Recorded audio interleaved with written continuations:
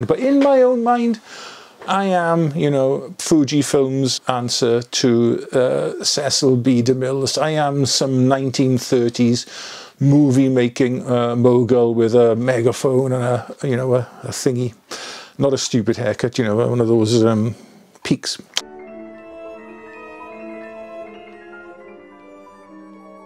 What did I say? During the meanwhilest. During the meanwhilest? No, I don't like that at all. Well, hello, it's Dexter and me on YouTube, but for 1 week only. Now, before I go into my last video, before a kind of reverse hibernation, if you want, when all the other animals are coming out of their winter dens, I'm gonna go in and hibernate. And hopefully emerge into a much more healthy and freer world where we can actually go out and take pictures. But for my last video, before my little break, I thought I'd make another little video about how I go about filming these, you know, these extravaganzas. I was going to call them productions, but I think production is a bit too grand. But in my own mind, I am, you know, Fujifilm's answer to Cecil B. DeMille. I am some 1930s movie-making mogul with a megaphone and a thingy. Not a stupid haircut, you know, one of those peaks, you know, whatever. Anyway, I know I'm probably more Blackwood than Hollywood. But there we are. That's my own little fantasy in my mind. And I'm an avid filmer. I like my photography. I take pictures wherever I go, and I tend to film stuff wherever I go. And I've got a library of archive material going back as far as I think 2006, 2007, around about then. So, you know, quite a lot, a good few terabytes of stuff filmed on various cameras, phones, things like that. Now, most of the stuff I film sort of on an ad hoc basis these days is Dexter, to be honest. I film an awful lot of his antics. I know a lot of you probably tune in to this channel for Dexter. I probably would if I was a fan and watching. It'd be for him that I'm watching, not for me or the video content. But you know, Dexter is, for those of you who don't know, he's a now 7-year-old border terrier. We've had him from new since he was a little pup, and he really has. He's transformed our lives, and to be honest, is probably one of the main reasons I'm still alive today. I don't know, without him, I don't know what might have happened. Anyway, when it comes down to getting ideas and plans for a video, my notebook and my phone is my friend. I'm always like jotting down little ideas of films that I want to make. Now, obviously, if I buy a new piece of gear, then that's, you know, quite an obvious sort of video to make. Otherwise, it's all about, well, it was intended to be this year, about going out and about to various lovely, very accessible locations and filming landscape photography vlogs there. But it hasn't happened, and you know, after a couple of vlogs towards the tail end of last year, this year has been spent indoors, a forced imprisonment, if you like. Anyway, filming wise, most of the stuff I film on my Fujifilm X-T3, it's a great hybrid camera. It shoots fantastic stills and it shoots really lovely video. I tend to shoot everything, and what I'll do, I'll pop up my menu settings now as I'm chatting about this, but I tend to shoot everything at 25 frames per second now. It used to be 24, now it's 25, with a shutter speed of 1/50th. Usually I shoot aperture wide open and then just use ISO to control exposure. All the technical kind of stuff, well, as I said, I'll pop my menu up now, but it's like H265 long Scope, whatever, or I don't know. And I film everything, pretty well everything, in the Eterna film profile with a couple of little adjustments. I do intend later on this year, when I can get out and about to make more adventurous films, to start shooting in F-Log. Now, I don't use Final Cut Pro, so color grading in iMovie is quite what's the word I'm thinking of? Basic. It's quite sort of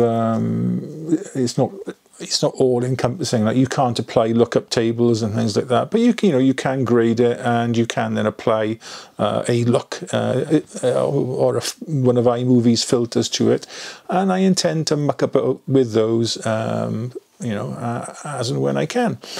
Other types of footage, I use my phone, my GoPro, or my drone. And my phone I tend to use for slow motion footage mainly, and for shooting footage of Dexter.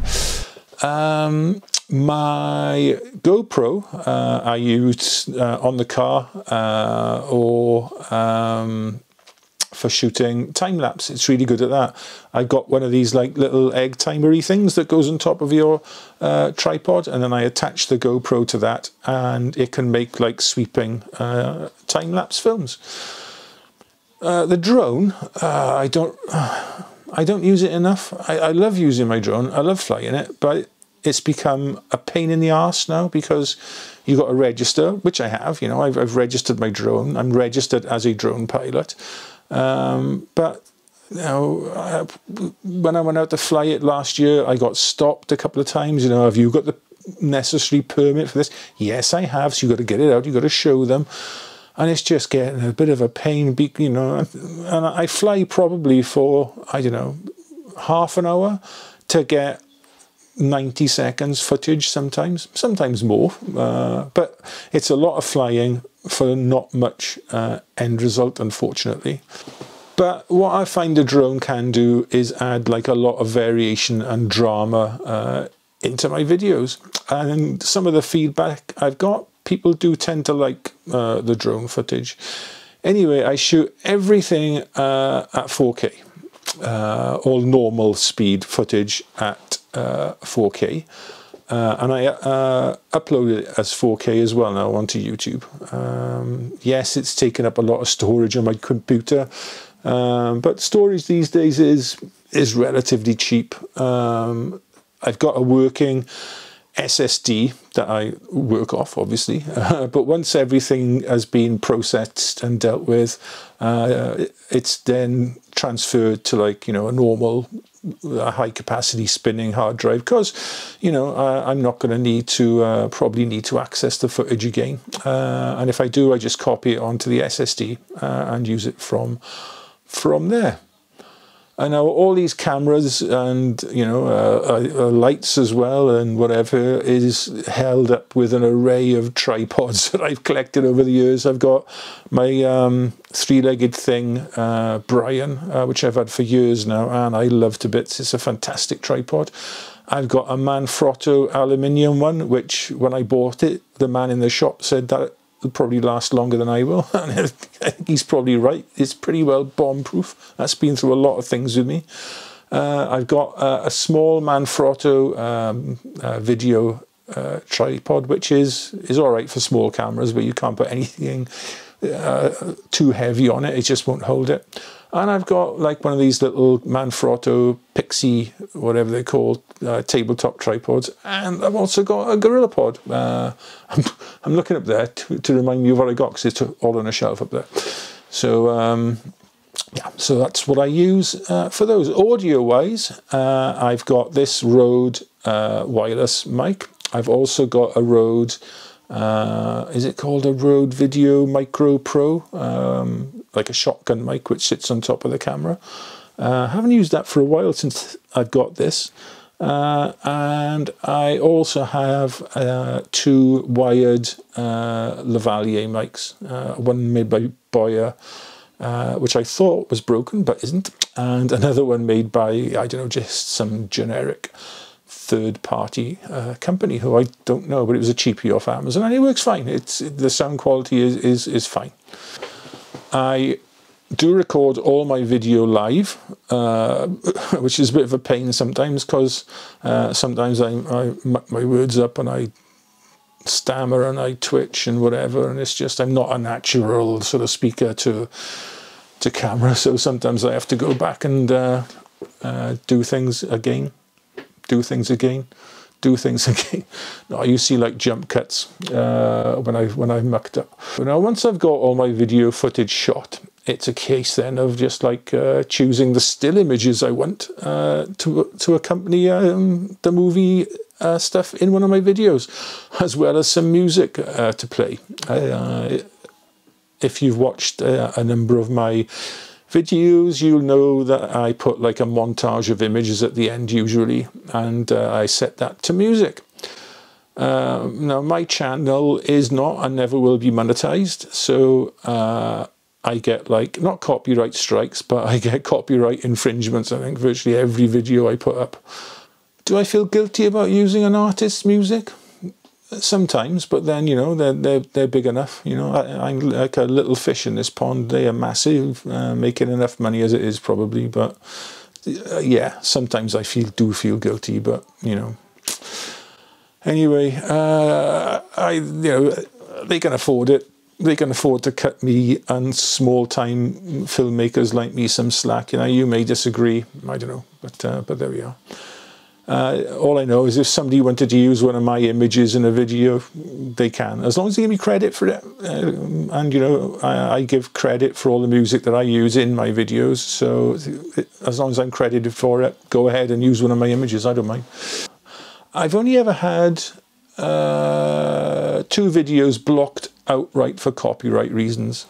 One contained a song by AC/DC and another a song by the Eagles, both massive bands who should know better. Come on, Angus, you know, and come on, you know, Joe, whatever your name is, Glenn, Frey, you know, cut me some slack here. I've also had videos that have been blocked in certain countries, but I'm not going to miss not getting my videos showed in Syria, Iran, North Korea and Cuba. I'll probably get shot for all this now. Oh God, as a thought. Right. I love those countries. Fantastic places, and please show my videos. Just not this one. Storage-wise, as you know, I covered that a couple of videos ago. It's quite a simple storage solution. It's all on external hard drives and like a working SSD. And once I finish the video, I don't keep the project in iMovie. I delete it all, so I just got the finished video stored on hard drive, and then obviously the copy on YouTube. As far as editing is concerned, I use iMovie. And it's quite a simple program to use, even though I probably only used like about, I don't know, 50% of it. There's loads of stuff that I don't use on there, like filters and effects and things like that, which I haven't really got into. Perhaps I should, I don't know. And perhaps I should have persevered. I did trial Final Cut Pro last year. Perhaps I should have persevered with that and stumped up the 400 quid for the license, which is a bit... I know it's a bit steep, but there we are. Perhaps I should have done that. Perhaps I will in future. I don't know. I don't know. I'm not the greatest editor of videos, you don't say. But it's a process that I do really enjoy. I really enjoy the process of sitting down and knitting disparate pieces of, you know, stuff together to make a video. I really should take the time to learn more, but, you know, hey-ho. And time is something that I and most of us have right now. I do tend to make videos in a few weeks in advance. Like I'm filming this one on the 5th of February, and it's not going to go up until the 27th of March. Now, this does make me think sometimes, well, what if I, you know, what if something happened to me? What if I dropped dead, you know? Nobody would know. I mean, I write blog posts in advance. and I write and I do these videos in advance. So I guess you'd only know if you know me, or when they do stop altogether with, you know, no prior notice. One of the channels I used to enjoy watching on YouTube was a guy called Finding Middle Earth, and he just stopped making videos, bang, like that. Now, obviously, people were in the comment sections end of his last video thinking, well, what's happened to Eric? His name was Eric Marks, or still is Eric Marks. And he made a couple of posts saying, oh, I will be back. I will explain what's happened. I haven't quit YouTube, but that was now like 2 or 3 years ago. So I guess he has quit YouTube without saying goodbye. And he had something like 30,000 subscribers. I've only got 700 and something. But if I ever decide to stop making videos, I will let you know that I'm not going to make any more. Anyway, I think it's fair to say that in my film-making existence, my ambitions greatly exceed reality. I have these grand plans for videos, and then they never really come to fruition. But I treat the whole thing as a bit of fun, and the day that fun stops is the day I will stop.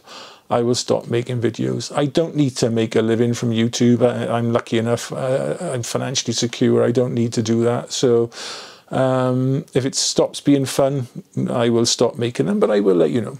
But that's not to say that I don't take pride in what I do. These videos may not be brilliant. They may not be great, but they are the best I can do. At the end of the day, I'm opening myself up to criticism on YouTube and ridicule with this haircut. So, you know, I do my best to make the best content I can. Now, I don't mind that not many people watch my videos. I've said this many times in the past. I don't make these films for views. I do it to give myself something to do. But I do care that people enjoy them.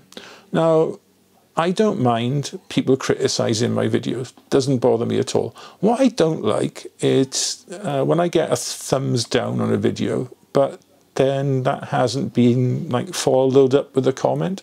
I think perhaps that should be a rule on YouTube, that if you dislike a video, you should tell the maker or the content creator why you didn't like it.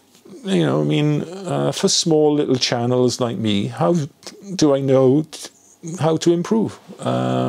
If I'm not getting constructive criticism, you know, I won't know how I'm going to supposed to improve my videos. Now, like I said, I don't get that many thumbs downs, but when I do, it is like a little bit of a little bit of a dagger to the heart, but not in the way you might think. You know, I welcome the thumbs down, but I want to know why somebody doesn't like a video. If it's a personal reason, if you don't like me, fine, just tell me. You know, I mean, I'm old enough and big enough and brave enough to take that. No, I am. I spent 30 odd years in a predominantly male work environment. I got a thick skin. Anyway, looking to the future, I'd like to make my films look much more cinematic than they do now. So that is going to involve, I think, getting better editing software and getting better editing software skills. Film-wise, I think I can make things look reasonably nice, you know, comply with the normal rules of photographic composition, you know, rule of thirds, rule of odds, things like that. And, you know, like this, I've got like a relatively interesting background. Perhaps it's a bit too busy, I don't know, but you know what I mean? It's like, I'm probably saying that, no, I probably got a stick growing out of my head. I don't know. It can't be any worse than it is. So while I'm taking a break, perhaps I will look into how I can go about improving the look of my videos. Anyway, that is it. It is now, according to my calendar, the 27th of March. 5th of February, really. But it's the 27th of March, or sometime after that you'll be watching this. And I'm going to take at least a month off. So I'm not going to be back now until probably the middle of May. So stick with us. We haven't given up. And unless something happens to me between now and then, I will be making more videos, rest assured. Right, that is it. Thanks as ever for watching. Dexter and I really do appreciate your views. We appreciate your comments. We appreciate your thumbs ups and your thumbs downs. But tell me why. Tell me why you don't like the video. I hope you found this in some way interesting and enlightening. I'm not going to leave you with a montage of images this week. I'm going to leave you with some cobbled together drone and GoPro footage from years gone by. Thanks very much. Take care of yourselves. Don't catch COVID. Stay well. Get the vaccine if you can. And Dexter and I will see you in a few weeks' time. Take care. Bye-bye.